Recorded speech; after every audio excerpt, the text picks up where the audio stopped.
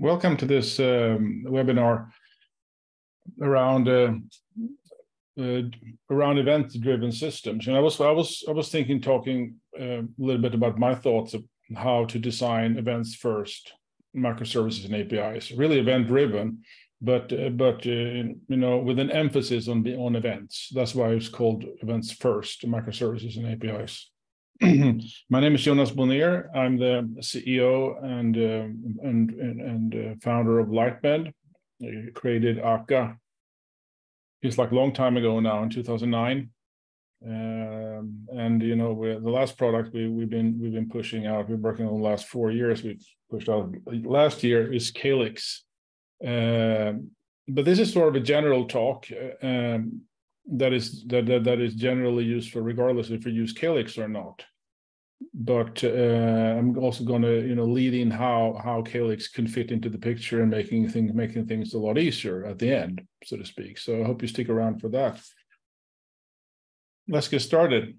So I assume a lot of people at least want to do microservices. It's like and hopefully you're doing it for the right organization, microservices or APIs, and hopefully you're doing it for the right reasons. A lot of focus, I think, personally, should be about scaling the organization. There's a lot of benefits, as we will. Most of this talk we're going to be on the technical benefits. But I just want to have it said that scaling the organization is like one of the primary drivers for microservices, and having multiple independent and fully autonomous teams being able to build and deploy features without getting in each other's way. So completely independently. The problem, though, with microservices, if you're not ready for it, is that it's quite a big shift from the monolith. When we move to microservices, we enter the world of distributed systems, and that's really the world of non-determinism. In a way, we sort of when we exit the boundary of the service, we enter this wild ocean, so to speak, of non-determinism. And this is the world where systems can fail in the most spectacular, intricate way, when information can get lost and reordered and garbled, and where failure detection, which is one of the better tools in distributed systems, is it's more or less a guessing game. And this is a world that might sound terrifying if you're not used to it, if it's all new to you. But I have to say, this is also the world that gives us solutions for a lot of the hard problems. It sort of enables us to accomplish things that we can't do just working in a single machine, on a single core or on a single pod, etc. Because it can give us solutions for resilience, for elasticity, for true isolation, and a lot of other things. So, too often in my experience, companies end up with an architecture something like this, a set of what I call microliths. You sort of stumble and fall halfway towards microservices, and what I mean by microliths is that you have these method calls that are replaced by synchronous RPC calls, and you're still using CRUD, in a fully blocking way, and by bringing blocking IO and blocking database calls and all these things over from the monolith, where they usually work very, very well, over to the world of distributed systems, means that we enter like strong temporal coupling, and this strong temporal coupling limits us in the way we can do scalability and availability, and also extensibility, and in my opinion, experience also maintainability. You sort of start piling up complexity as you go along, instead of having it on the same level across the life cycle of an application. I think we can do better than this. I know we can, and thinking in events can help. Domain-driven design from an events first perspective. I really think that is sort of a gateway towards really good system design and architecture. So let's talk about that. What does events first domain driven design mean? And let's try to sort of view the world through the lens of events. Okay. First, I just want to give sort of a world of warning. Domain driven design is really a great tool, but it can easily lead us down to in the wrong path. Greg Young said a few years back, when you start modeling events, it forces you to think about the behavior of the system as opposed to thinking about the structure of the system. The problem with domain objects and things we're taught with DDD, but also in object-oriented programming, and so is that it focuses us, it forces you, or it leads you to focus on structure too early in the design process. Well, I think that we should look at the events, and we should not focus on the things. This is what we've been taught in all the back in university when I took my first C++ course, and sort of got introduced to object-oriented programming. It was taught that one should find the nuns, because these nuns will become my objects when it comes to domain-driven design, or my domain objects. Instead, I think that we should focus, at least first, we shouldn't ignore the nuns and the things, of course, but we should focus first on what happens. The verbs. We try the verbs, and because the verbs would lead us to the events, while the nuns lead us to our or more rigid and stationary objects. Okay, but let's take a step back and look at what is really an event, and what is sort of the nature of events. Events represents immutable facts of information, and facts only accrue. I mean, knowledge can only grow. You can't sort of unlearn and sure, you can't forget something, but in on the conceptual level, you can only accrue knowledge, and facts just accrue. It is, however, of course, natural that certain facts can be regarded and ignored. I mean, you might not believe in something that someone said. We don't have to accept everything that we're being told. It's also very important that if events or facts can't be retracted once they are accepted, then if you accept a fact, then they're part of your sort of knowledge, sort of pool of knowledge, so to speak. And also, events and facts, they represent something that has already happened, so they can't be deleted once accepted. But of course, they might have to be deleted for for legal reasons, thinking GDPR or more moral reasons and so on. But what is really important, in the way when I say that facts only accrue, I mean, it's of course natural that new facts arriving can invalidate old facts or existing facts, because we learn and we might change opinion based on new information. So we should ask ourselves, what are the facts? Mind the facts like a detective. And one really good tool for that is event storming. Event storming is sort of very, very practical, hands-on technique when we're bringing all the stakeholders, domain experts, and programmers into one single room, and you brainstorm using Post-it notes. With the purpose then of trying to find the domain language and how we can talk and communicate across these different groups, stakeholders and programmers and so on, but do that through events. And we do that by trying to understand how data flows, who's talking to who, and understanding causality. I mean, what is leading to what, how facts are causally related, and so on. And the whole idea here is that to really understand how the system functions, how it works in real time, not just like a map of stationary objects that might communicate, that sort of modeling the objects and the nuns that I talked about. So we should really try to understand two things. First, the intents. When we talk about intents, we mean looking for things like So these are hints for intents, communication, conversations, expectations, contracts between parties, transfer of control from one party to another. And we should also look for the facts.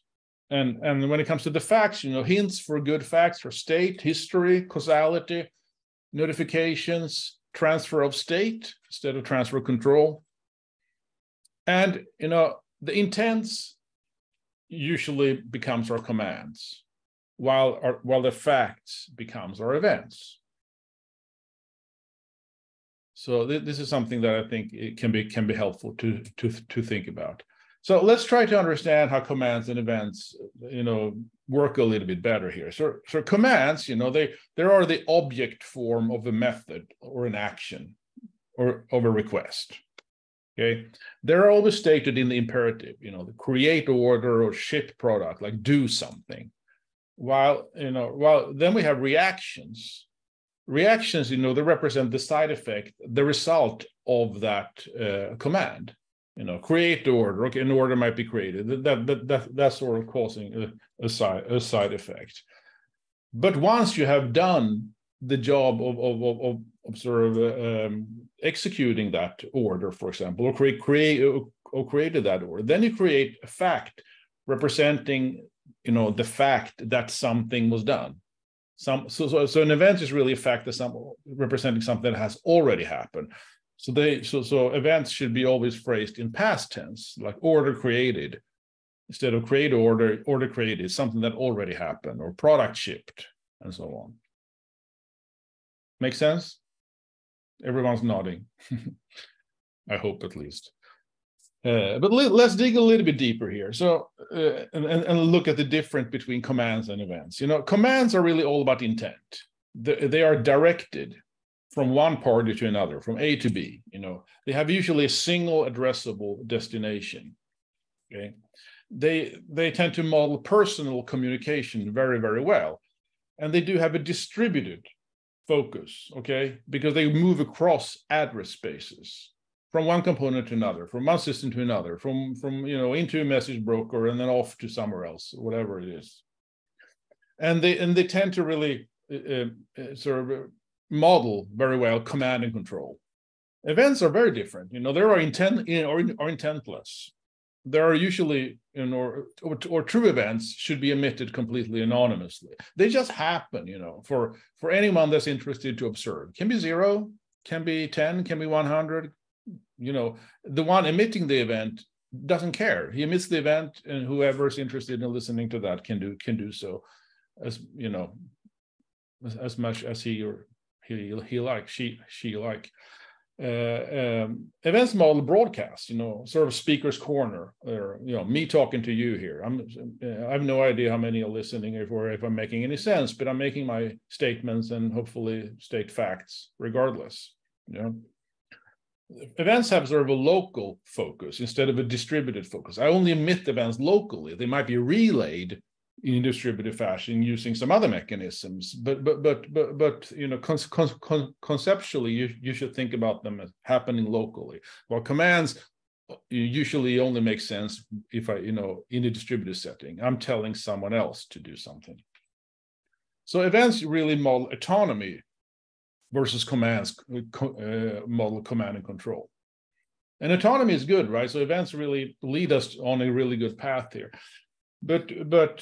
So I think that we should work with the events and let the events define the bounded context, and define the protocols that define that, the promises that we make to or a component make to an outside world. And defines also what happens if we can't keep those promises. And in a way, sort of this inverts the control here. It's actually, it puts the service in control and in charge of its own destiny. So the question is then, how can we do that? What are the characteristics of an event-driven service? First, event-driven services, they receive and react, or choose not to react. It's okay to disregard, facts. But event-driven services receive and react to facts that is coming his way. They publish new facts, ideally, I'd say, it's not religious here. Sometimes it might make sense to publish facts in a synchronous fashion, but I think ideally they should be published asynchronously, without any expectation that anyone will ever do anything or even listen. But it just publish new facts as they are created for the rest of the world to listen. And this really, as I said, inverse the control flow. And as such, minimizing the coupling between components and increasing the autonomy, all good things. A lot of people are asking me, what about mutable state? Then if everything should be immutable, and immutable, has a reputation being hard to work with and so on. I'd say mutable state is just fine. The important thing is how you work with it. I think it's fine, but it needs to be contained. And it needs to be non-observable to the rest of the world. Because if the rest of the world depend on mutable state, then they will depend on things that change, can change at any point, right under the fingers, while another component is using it or observing it. That calls for a very, very brittle design. So what you want to do, is you want to contain it in sort of safe haven and only use mutable state for local computations, okay? But when you're done with your processing and you're ready to tell the world about your results, then you can use those immutable values and publish them as facts. And so communicate, I did this, this is my result, and I publish that to the outside world. This means that others can then rely their reasoning and their actions based on stable information instead of something that might just change at any point in time. So let's take a look at a little example here. Let's say we have a user. It sends a command to this queue, this mailbox, or in this service, and some sort of side effect is happening now. That generates an event. It's sent to some sort of event stream where other services then can pick that up and choose to act on these events or on this event, single event that now happened. The interesting thing here now, that this also is a really good. It's not just gives you really loosely coupled architecture. And all the benefits for scalability and resilience and all these things. It also makes it very easy to integrate, with external systems and integrate with databases and other data storages. Because of course you can replace one of these services or add, instead of course replace. But you can add databases and you can add sort of external systems. They can all just subscribe to this event that happened and sort of built up their knowledge base of what's going on in the system. It's very important to understand that for this to work very well, in terms of the constraints of distributed systems, I really think that you need to dive into eventual consistency here, which might be a little bit scary, but it's okay. It's not as hard as it looks, and there are great patterns and tools that will help you work with that. Because if you do that, this pattern is really good for also managing failure. Let's say that one of the services crashes here then, and loses all this state, then it can just resubscribe to this event stream and sort of pull everything that it missed, or perhaps even pull everything from, if it wasn't durable on disk, it can pull everything from the start of the system, but then you need to rely on things like event sourcing I will talk about in a second.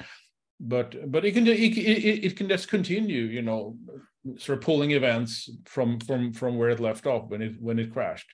So it makes it very easy to deal with things like partial failures and having a sort of rigid and very structured way of recovering from failure based on events. Do you remember sort of, this picture where it has this wild ocean of non-determinism.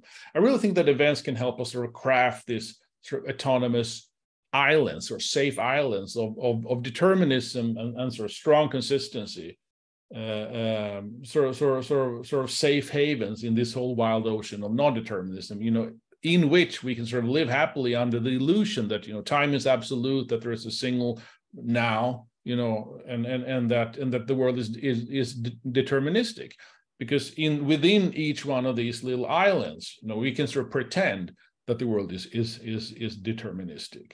It's single-threaded. It's you pick a one command after another or one event from another, and you can execute things in a linear fashion. The interesting thing is that then things can sort of crash and burn around you, but you don't lose your sanity in this little small safe island of determinism, so to speak. So to model this, I think we need to go back to domain-driven design, and a really good tool here is the entity. The entity is really our sort of unit of integrity, of consistency, of our unit of failure, because it's and also our unit of determinism. An entity is always atomic. If it fails as a whole, it moves around as a whole, is sort of brought back to life and recovering from failure as a whole. And an entity means that that if you build it using event-driven design, it is fully autonomous. And the question is then, how do you then coordinate state between all of these little islands, all of these sort of entities? How can we ensure consistency and consensus across these islands? Because it doesn't help much if we have full control in each one of these boxes, but there's no way of making them work together. Because all systems are comprised of many different parts, of course, and they're all as important. So how can we put together systems of these little islands then? Yeah. Pat Helen, that is one of my heroes. I've learned so much from him. He talks a lot about defining sort of clear boundaries between certainty and uncertainty, and he has this nice framework. I pulled from one of his papers where he talked about first inside data. That is our local present. Or sorry, that is our current present. That's inside this little island, inside the box. That's our local state. Okay. Then we have outside data. That is like outside our little bubble here. He calls that blast from the past. That's our events and our facts that are flowing between these islands. And then between the services, we have what he calls almost, poetically, hope for the future. That's our commands, how you can dictate someone to do something or order someone to do something. So I think this is a really good framework how to think about the world. That at least helped me a lot. Embarking on a journey like this, if you model your world using events and you emit them into an event stream that others can subscribe to, then you can use that event stream as a communication fabric between components or services. You can use it as an integration fabric, as I showed you earlier. You can use it as a replication fabric. Sort of having sort of active passive replication where you always have a passive hot standby, because that's just consuming the events. And in the case of failure, it's it can just flip. You can just flip over there, and it's everything is ready. It doesn't cost you much at all, almost anything, to have to build really solid replication into the model here. And you can also use the event stream as a persistence fabric, and that is something I'd like to dive in a little bit deeper on here and talk about event-based persistence. The problem with CRUD, CRUD is great, of course, and it works beautifully in the sort of safe haven, say of the monolith, where you can assume a lot of more things than you can do in a distributed system. So I'd say, in the first, like microservices, in the microservice architecture, each microservice should really own its own data. And I think CRUD, as I said, is totally fine for isolated data. But the problem is that the consistency across CRUD services is really hard. And it's really hard to do joins. You usually end up with ad hoc or very weak guarantees. And Pat Helland, he in his great paper Standing on the Shoulders of Giants, he said that two-phase commit, essentially transactions, across contexts, is the anti-availability protocol. It leads to poor availability. Two-phase commit introduces a sort of temporal coupling, and there's really no good way, I'd say, to deal with partial failures, which is quite common in a distributed system. You end up with poor scalability. We're usually very high contention, blocking, wait time, and a really bad performance. Because you're usually bottlenecking on those queues. So and most of these transaction algorithms, have some moments of stopping the world to ensure strong consistency. So I really think that strong consistency is the wrong default in distributed systems. It's nothing wrong with strong consistency. When it fits, is beautiful. It makes our lives a lot, as developers, of course, a lot easier. But I don't think we should opt in on strong consistency as the default, as the first thing we do. Why? Because it's really hard to make available. And the question is, okay, how does it map to the real world? Yeah, when you look at it and think about it, it's actually not how the real world works at all. We never have strong consistency in the real world, and the real world is all bent on sort of events flowing, causality. One thing leading to the next. Springing back from failure and so on, fully asynchronous, fully autonomous, and so on. And we get by in the real world just fine, right? So it's not so scary to dive into that world when it comes to building systems as well, I think. Because if we do, if we use strong consistency as the default, I think it just makes things worse. So the question in that is then, what can we do? We have to rely on eventual consistency, and I don't think, as I said, it's as scary as a lot of people say. It's actually, I just encourage you to relax and just think about how can I best model the real world, because usually that's what we do as programmers. We try to model some sort of business cases or business rules and operate, model some real world scenarios, and when you really think about it, it's usually all based on eventual consistency in the end.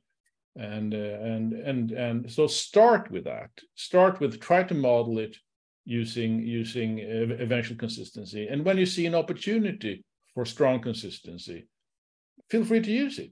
It's great stuff. But you need to be sure that the price for using it is not too high. That's effectively. The main problem with CRUD is update in place, and Jim Gray, another one of my heroes, he's one of the ones doing most groundbreaking work on transactions and transaction processing. He said in 1981 that update in place strikes the system designers as a cardinal sin. It violates traditional accounting practices that have been observed for hundreds of years. Yeah, you should let that sink in.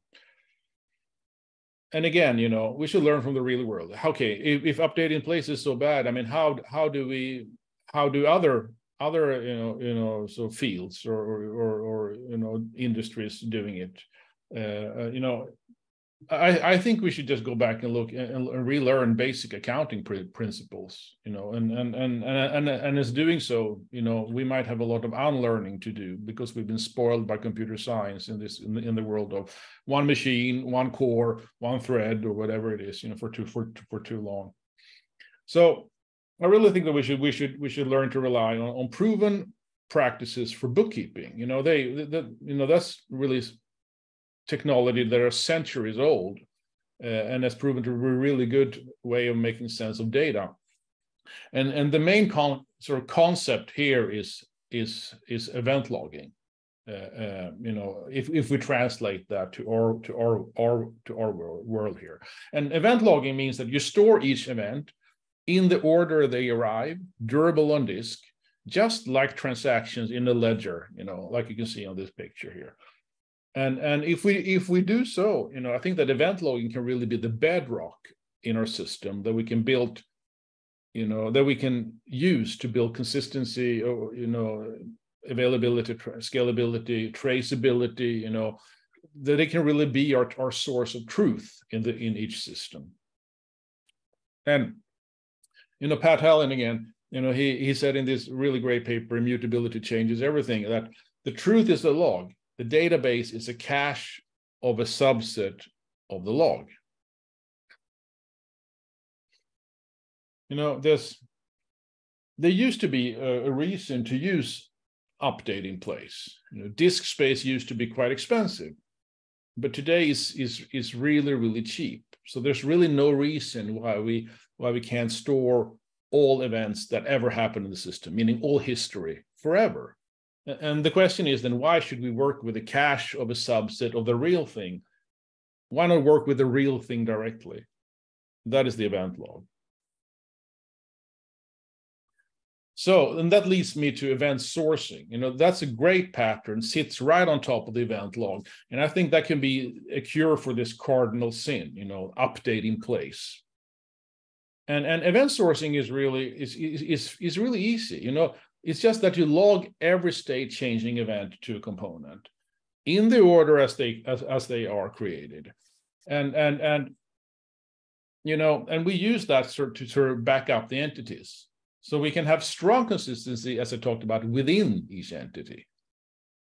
You know, we have this safe world, safe haven, this island of determinism. So within we can have strong consistency, but then we have eventual consistency between the entities or the services. You know, and if you work like this, then you can have you have a way to replay that log, because all the history that ever happened to a service and the whole system, but if we look at a specific service, you know, everything that ever happened to that service since you booted it up is stored in the order it happened, you know. So this means that we can replay that log to bring the component back into good shape after failure. We can replay it to do replication. If we want to replicate something to some other place, then we will get an identical replica because it's based on the same history. We have really rock solid audit without doing anything really. It's already there, right in the event log. We can just look at it. You know, so there's a lot of things we get for free here that actually are quite hard to build in a distributed system or in a cloud-based system. Okay, so let's look at an example here. In event source service here, we have some user, it sends a command, it ends up in the component, you know, and some side effect is triggered. Okay, we already talked about this. Out of that side effect, I create an event representing what just happened, and I'm storing that in the event log, in the order as I'm doing that as a service. Okay, this is the happy path. Everything goes well. I can push it out to the event bus, so to speak, the event stream, and others can consume that event at their own pace.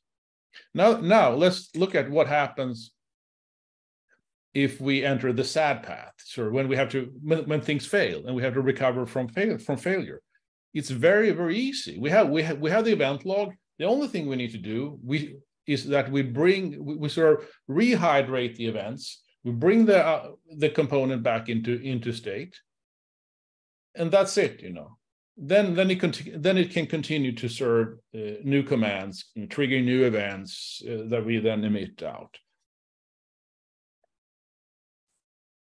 So event sourcing really gives us a single source of truth, you know, with all history that's ever happened. You know, it allows for this pattern. You know, I encourage you to Google it. Memory image. Martin Fowler talks about that, where you sort of have a way to have durable in memory state. It sort of inverts the database in a way, so your source of truth, you know, becomes what you have in memory. Instead of what you have in memory is usually just a cache, and the source of truth is in the database. This are really, event sourcing allows you to really invert that. So your source of truth, meaning the state that you can rely on being always correct, is in memory, and you have sort of a backup down on disk. And just think yourself what that opens up for when it comes to like performance, for example. And if your data is always available in memory and it's always correct, you never have to go down to the database to fetch it, and causing all kinds of contention, and you're relying on a single point of bottleneck and single point of failure, and so on. Of course, you need that for the event-based system, but these things can be completely decoupled. Sorry, I got some notification from Zoom. Are we still running? I hope so. Okay.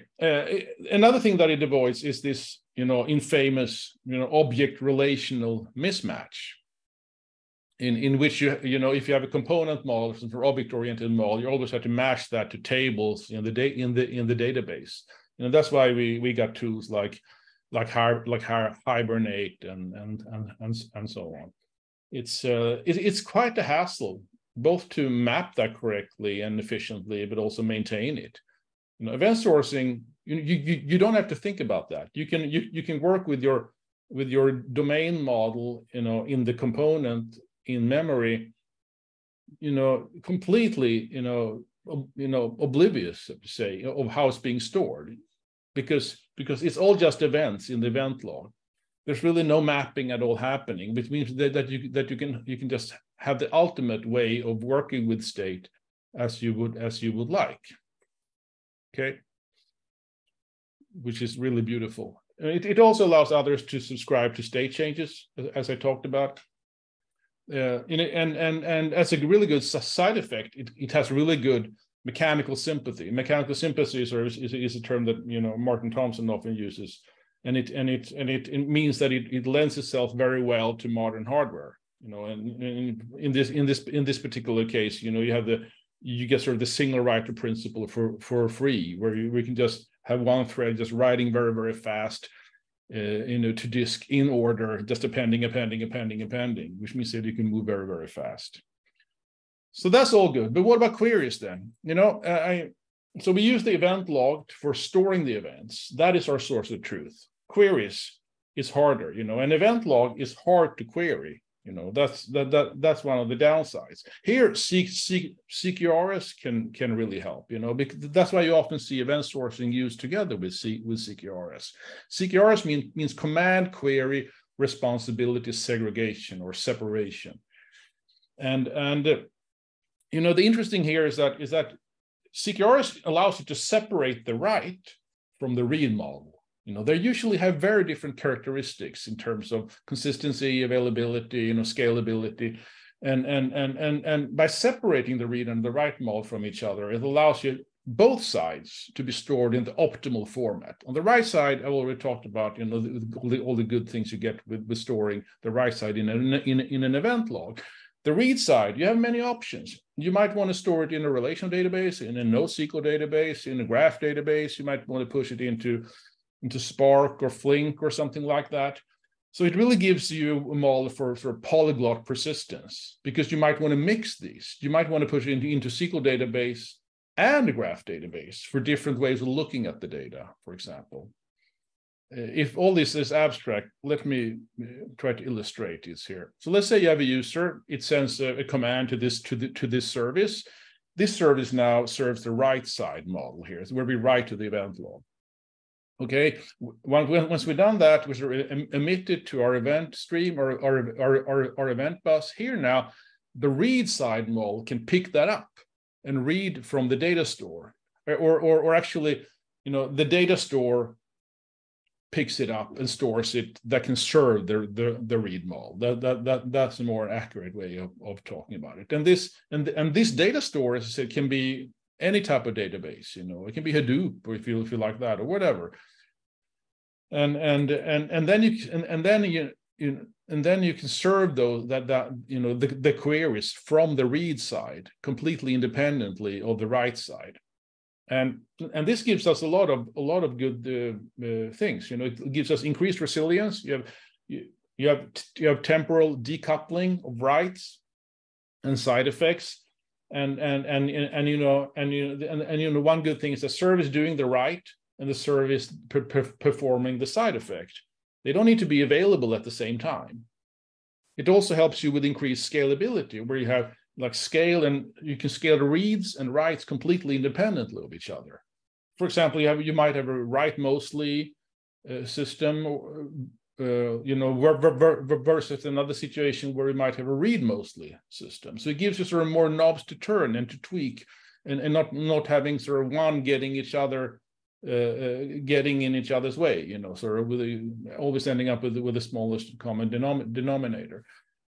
It also allows you to have multiple event subscribers. As I said, you can have multiple views of the data, how the other systems picking it up, other services, the other database, and sort of true polyglot persistence as well. One important aspect here, though, is that to get most of the benefits of resilience and scalability, you should rely on eventual consistency. In practice, it usually, in my experience, it usually is not a problem. But there might be sometimes, if there is a delay in the event propagation, it might be that you sort of don't read your writes in a way. You send a command and then update it, and when you read the query, it's still not there, so to speak. There is a solution for that, though, and that is that you can use a single database to serve both your reads and your writes, and then rely on the database, functionality for strong consistency and transactions. And if we should try to illustrate this here, you might replace it with a single database here, where you can write to the event log in the database, and in the same transaction update sort of the read side, the query side in the same database, so you can serve both the read side and the write side, using the same database. This, if you have, I'm only bringing this up, it's not something that I will recommend you start with, but if there are use cases that absolutely demand strong consistency, you can still use that in a CQRS event sourcing type of setup. The question is then, all this sounds great, and I hope, at least I think it's great.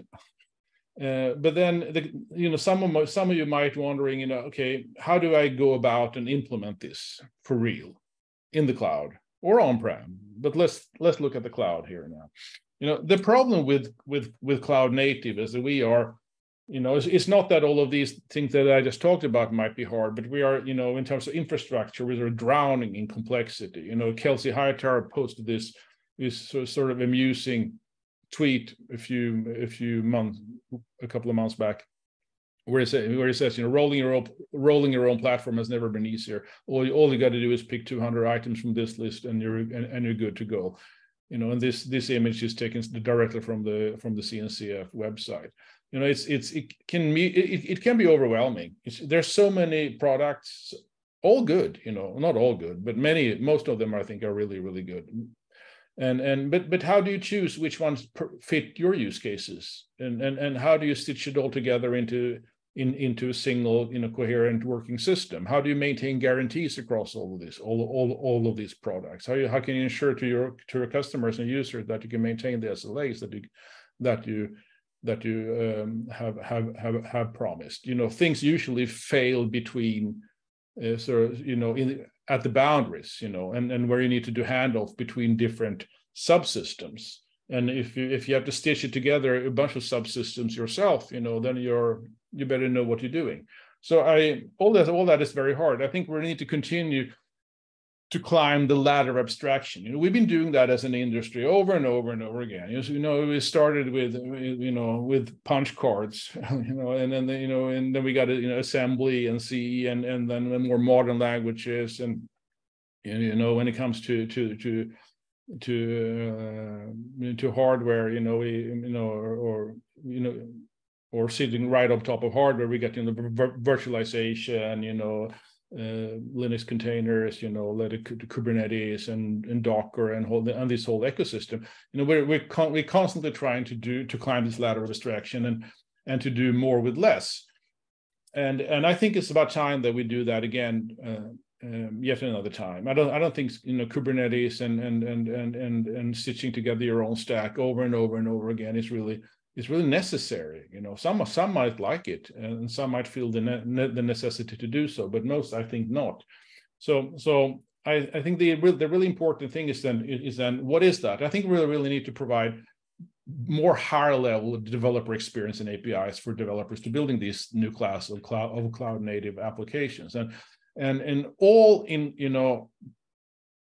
leading to liberate the developers to focus on the essence, and that is building business logic, contributing directly to business value. But that's hard, in order without sacrificing things like development speed, cost can't go across the roof, especially nowadays. You don't want to sacrifice predictability or maintain ability. I think a good starting point is to sort of distill the essence, so coming from a different angle, so distill the essence of what a developer actually needs to focus on. What is the bare minimum that each developer needs to do to contribute business value every day and nothing else? I think it's sort of essentially three things: defining the API. How do you communicate with the outside world, and how do you communicate between the contracts between the different services? Second, define your domain model. Working with these events first, domain-driven design, if you like, or something else. But come up with a model for how do I model my business case? How do I model my domain here? In terms of object state, flows, streams, and so on. And lastly, what do I do when I react on requests from my users? And what drives sort of this whole domain model is the business logic. So you have the API, the domain model, and the business logic. I really think that the rest can be eliminated and should be eliminated. I think the rest can be generated from the code. And there is sort of a new class of developer passes that really tries to address this. And one of them is Calyx. Calyx is a platform as a service, sort of a true developer pass that enables organization to build and deploy cloud-native, event-driven, and fully distributed microservices rapidly with no operations required. What does that mean? Yeah, it means that Calyx makes it very easy to build a complete cloud-native stack, and improve developer product immensely, and it does that by providing sort of an out-of-the-box cloud-native stack, all powered by a really high velocity developer experience, where you do the work writing the code, and then you ship that up to the Calyx pass, and then your job is done. There's really no operations required whatsoever. All that is on us.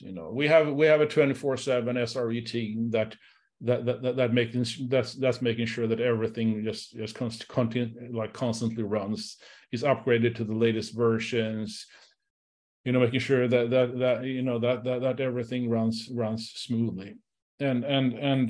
And for you as a developer, Calyx gives you really best in class, top class, high performance and scalability.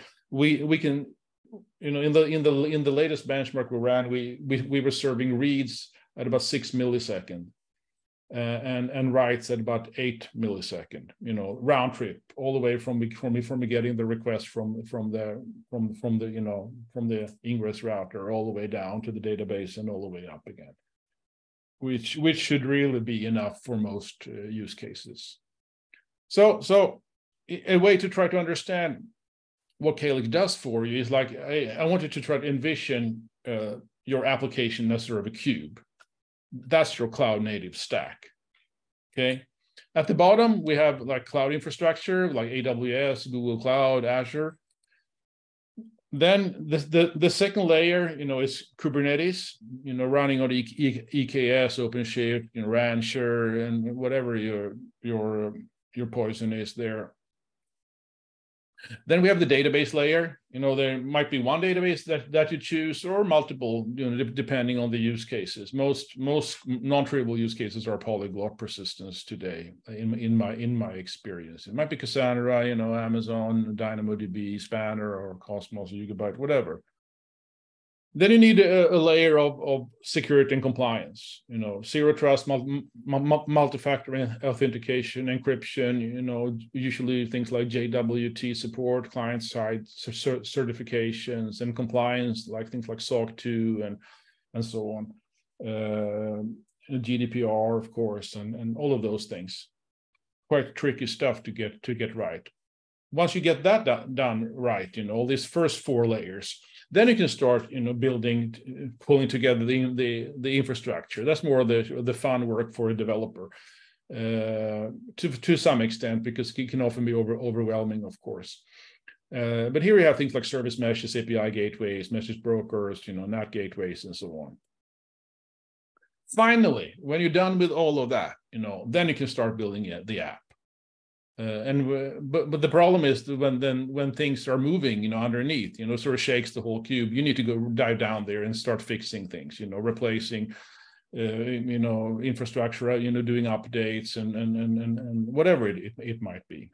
So effectively, this is your cloud native stack. You need to deal with all of these things in order to build a complete cloud native application. So where does Calyx comes in? Yeah, Calyx really allows you to focus only on the top level.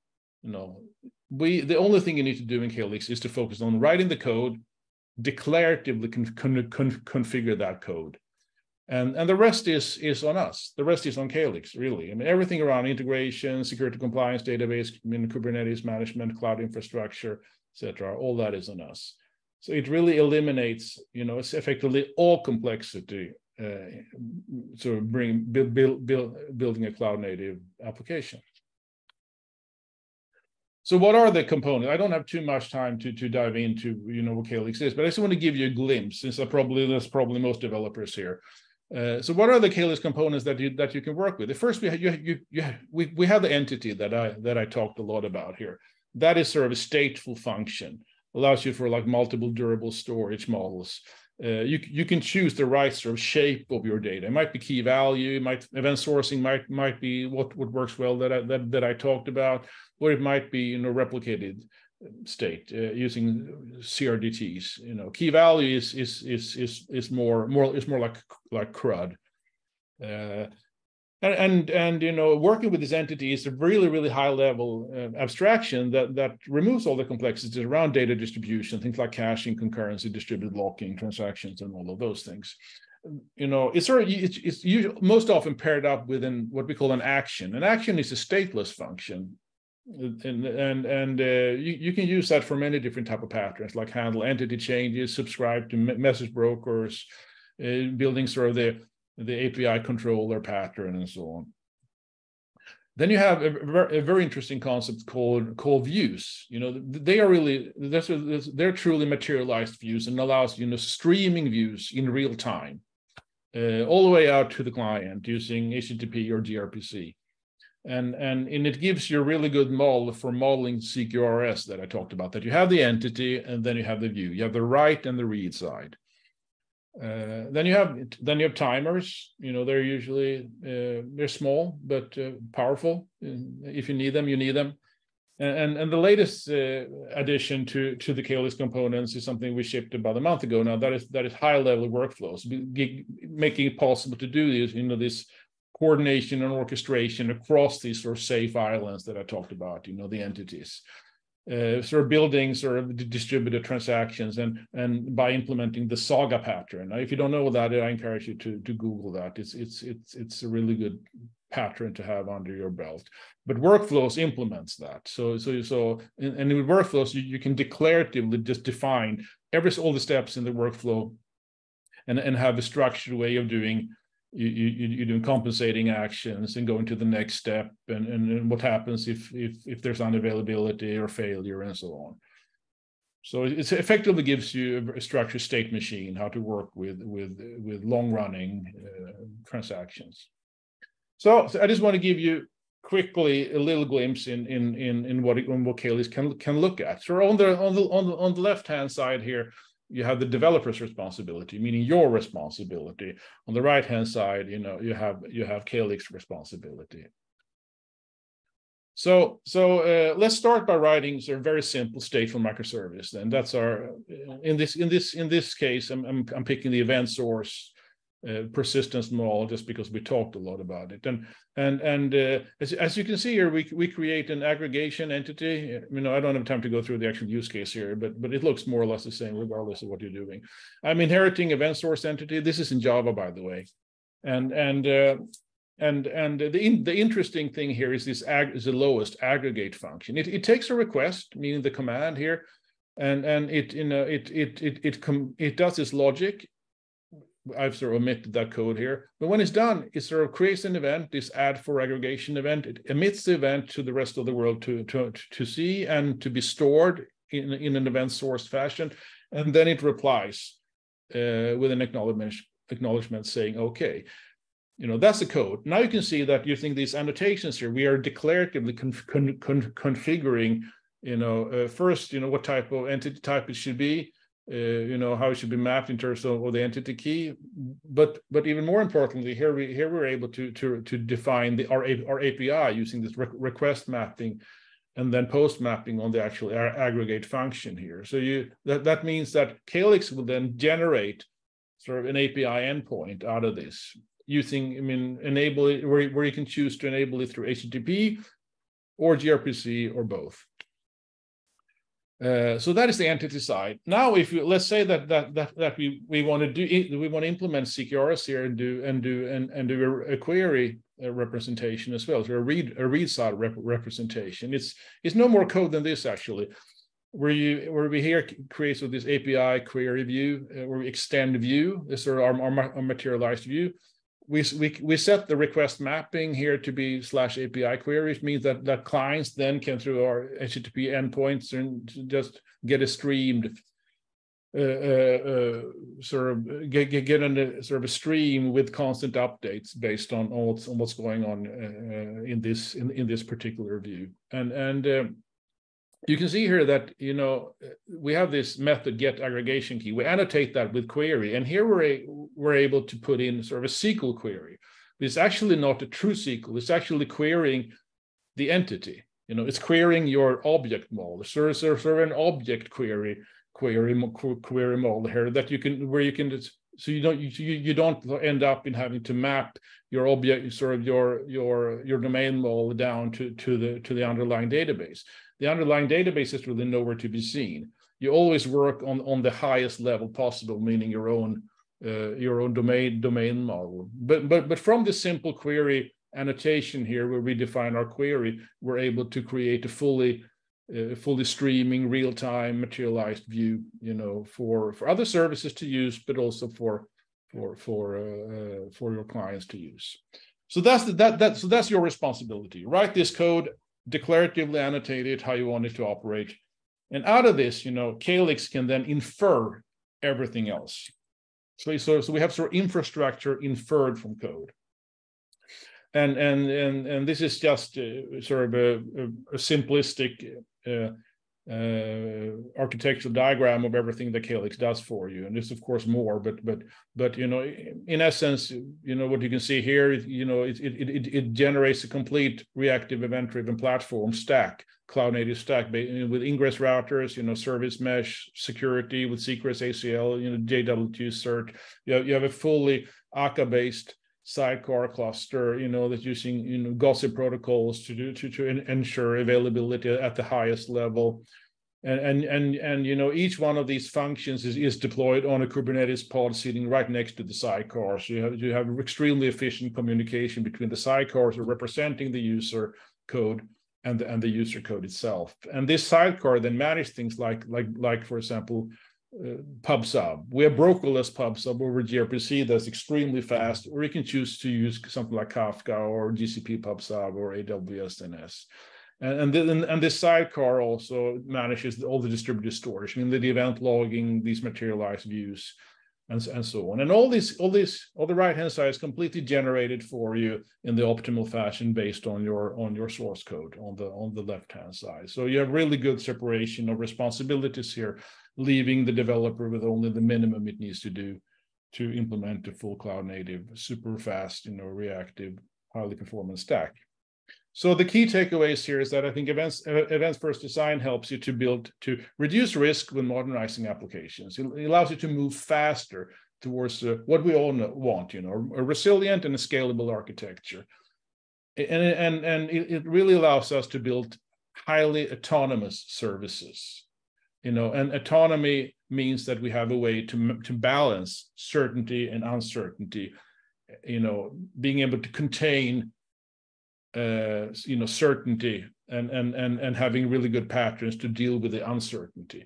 Event logging, as I talked about, allows you to avoid CRUD, avoid ORM mapping, and really take control over your system's history. It allows you to time travel even. We haven't talked about that, but it's an interesting concept. You can go back and replay certain parts of your history, and so on. But more importantly, it allows you to balance strong and eventual consistency in a really good way, I think.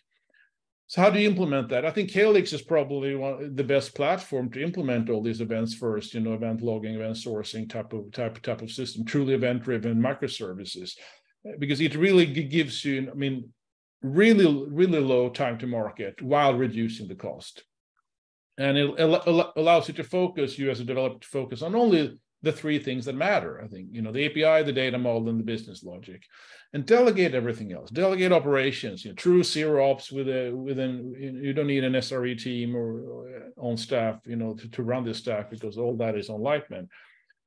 And you can ensure that, by just writing this code, pushing it up to Calyx, you will run on a fully reactive, event-driven, very high-performant infrastructure stack. So please check Calyx out. Go to calyx.io.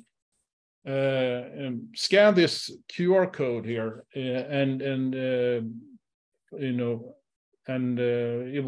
will send you to a page where you can explore Calyx virtually, and then you just download it and try it locally yourself. No strings attached. And if you like it, and you built a POC or a demo or whatever, then you can just go to calyx.io and upload it there, and we run it for you. We also have a Slack channel, hashtag Calyx support. But go to calyx.io and scan this QR code, and we'll be there for you answering all questions. Thank you.